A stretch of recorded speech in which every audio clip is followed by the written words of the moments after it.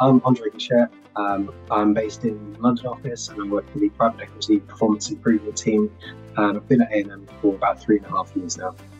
I chose A&M for the opportunity to work alongside experienced industry professionals with deep operating expertise.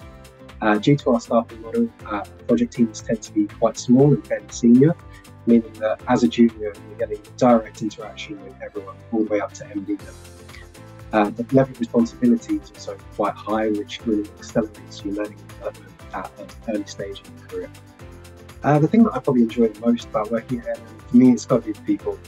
As part of the European Private Equity Performance Improvement team, I've had the opportunity to work alongside many great colleagues from all over Europe and make a lot of great friendships.